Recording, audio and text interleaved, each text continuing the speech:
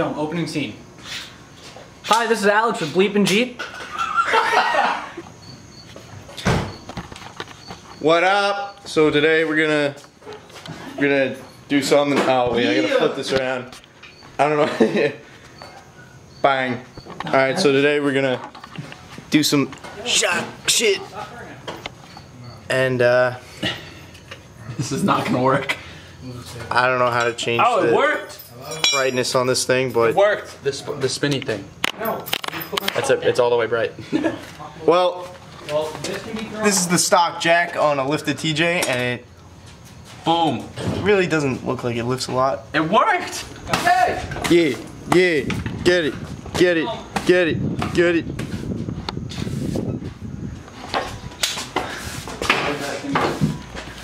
Crank.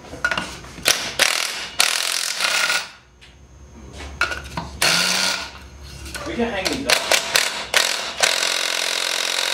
You have to break them first, dude. Give me the thing. This is just a noob operation going on right now. Like, All right will be everything. All right will be everything. All chains that are going. yo, am I in monster on the whole floor? All right. What, really? Progress has been made, and Wow, look at how the wheel is off, and I don't know how to focus this thing. So, all right, we got it, we got it, we got it. It's not an auto? It's auto focus. We're good. We're good. You gotta press the button. Anyway, Alright. that's the shock we're gonna be taking out. Yo, you got a ratchet? Yeah. Yo, girl, ratchet. So, we now have movement in the shock, surprisingly. Which is, no, that's not supposed to do that. Put the other table here. See how the shock is moving on the bushing? Side of the couch. Right? Not supposed to do that. Or do we use that for something else? Alright, so this is what you don't want to do. So you don't want it to happen. If that does happen, most people will replace the shock. Or get bar pin eliminators. If what happens? Sounds like a cowbell. More cowbell.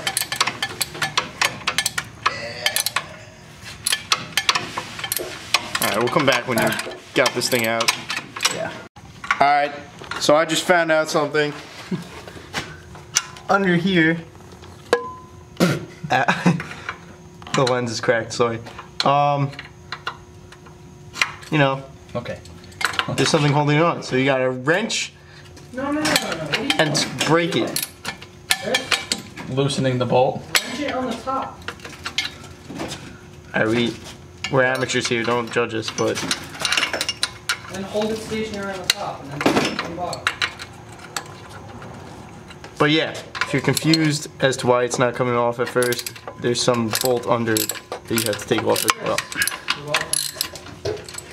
We ran into trouble already. And it's probably the most common problem ever.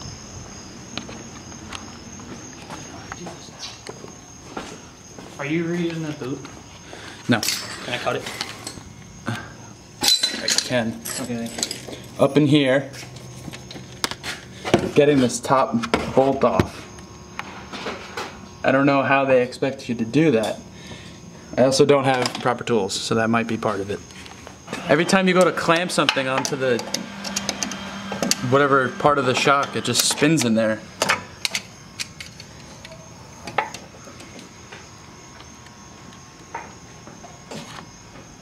Try again. Oh boy. Oh boy. No, yeah, I didn't try all the way. Ready? Go. I slipped off of it. That boy. Let's try that again.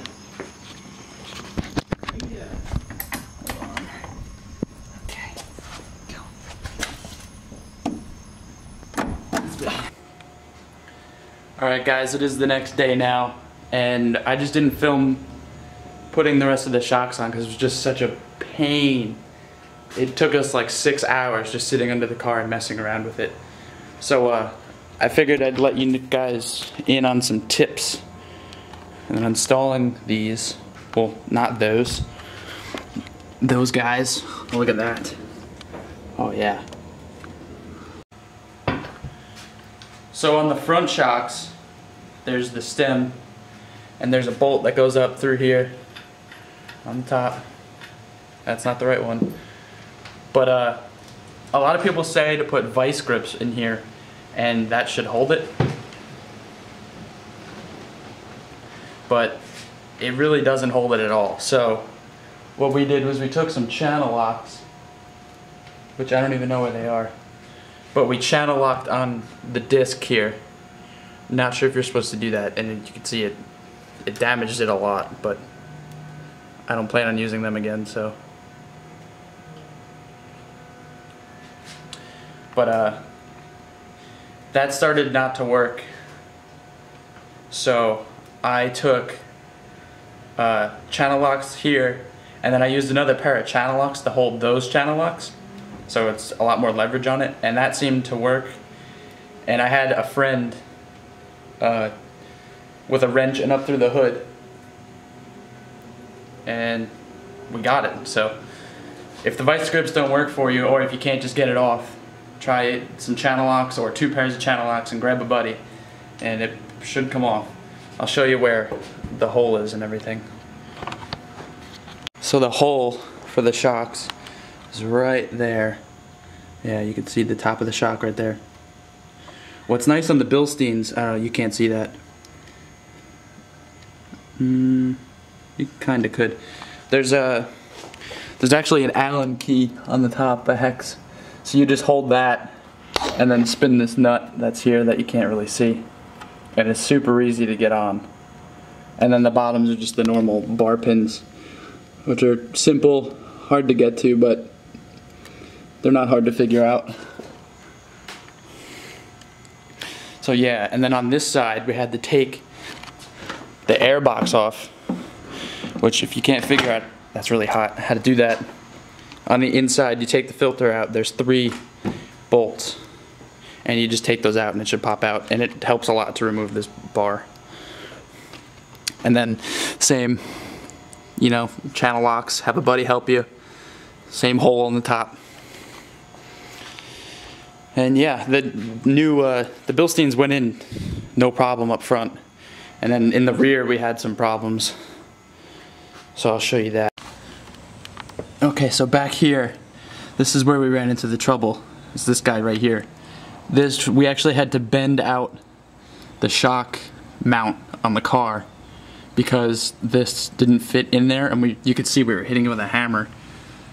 That didn't make me feel too good.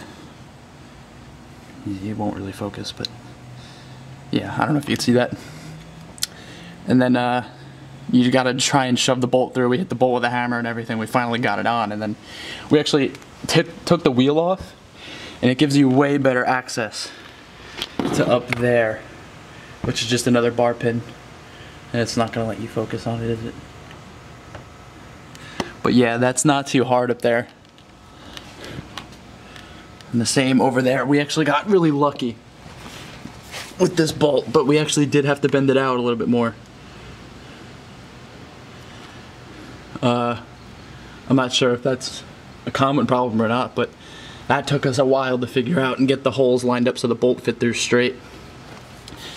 And then it's another bar pin up there, and I would strongly recommend that your car is cool so you don't burn yourself on the exhaust, because you do have to reach up there and it's quite annoying.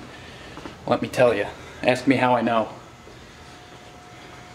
But I was able to drive it home last night, and I gotta say, it took me and a buddy 6 hours, and I didn't think that would happen.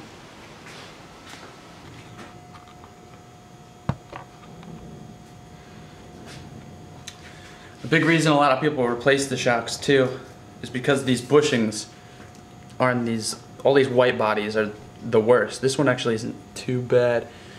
One of them is really bad. I think it was this one. Yeah, see that movement? Yeah, that's not good. But the Bilsteins are packed in there really tight. So I planned on filming a lot more of this install thing, but it was just such a pain in the butt. So if there's any way I can help you guys, if you have questions on installing shocks or anything, let me know. I can definitely respond quickly. And yeah, thank you for watching.